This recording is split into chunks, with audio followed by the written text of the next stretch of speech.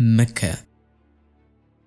A man fleeing for his life enters the Kaaba for protection, as it is forbidden to do bloodshed there. Behind him enters another person with an open sword. The first man begs for his life and says, "Pardon me for the sake of God." The other replies, "There is no God today." With one hard blow, he takes the life of the first man. Blood has been spilled in the holy Kaaba. قصد العليا صاغوا للمجد رسالتهم وأبوا إلا نورا هديا. When the Muslims and the Meccans signed the Treaty of Hudaybiyah, they agreed to have no violence for 10 years. The other tribes of Arabia had the option of choosing either side. Should any of these tribes face aggression, the party to which it was allied would have the right to retaliate. In 629, delegates of a tribe named Banu Bakr approached the leaders of Mecca. They were an ally of Meccans. Their wish was to attack another tribe named Banu Khuzra'ah because of some dispute dating back to pre-Islamic era. Banu Khuzra'ah was an ally of Muslim, so according to the Treaty of Hudaybiyah, this was not allowed. But the Meccans suggested Banu Bakr to launch attack at night so nobody would be able to recognize them. The Meccans even gave them arms and men. As planned, one night the attack was launched. The people of Banu Khuzra'ah were taken by surprise and could not defend themselves.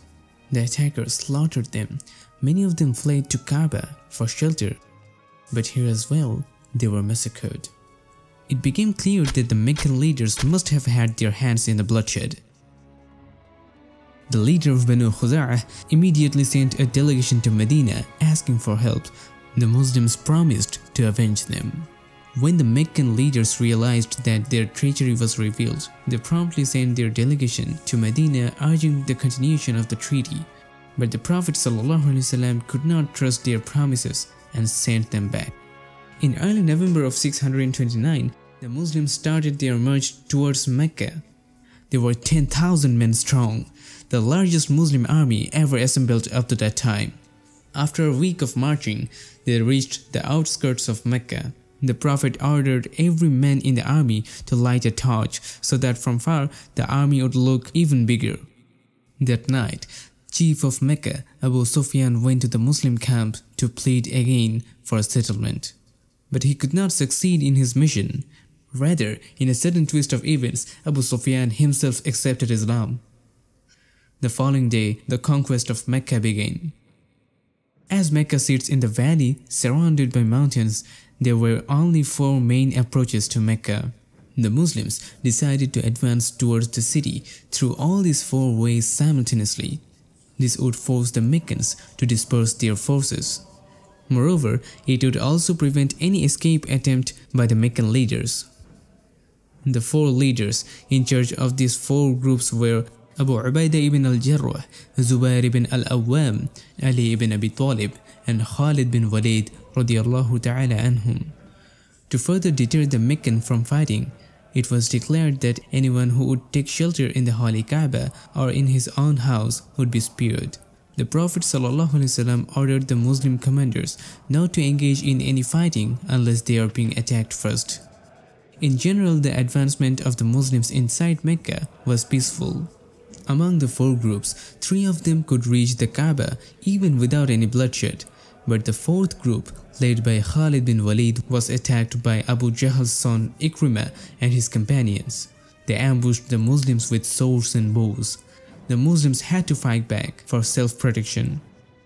After a short skirmish, the Muslims neutralized the attackers. 12 Meccans lost their lives during the skirmish. The Muslims lost 2 warriors. Eventually, the control of the whole Mecca came to the Muslim hands. After the conquest was completed, inhabitants of Mecca were asked to gather at Kaaba. The Prophet ﷺ stood before them. Despite the cruelty and torture that the Meccan inflicted upon the Muslims, Prophet ﷺ showed kindness and set them free from any punishment. They only had to take an oath that they would not go against the Muslims. The mercy encouraged many Meccans to accept Islam. With Mecca under control, the Muslims became the superpower of Arabia. Many tribes from different parts of Arabia soon flocked under the banner of Islam. This opened the gateway for total domination of Islam on Arabian Peninsula.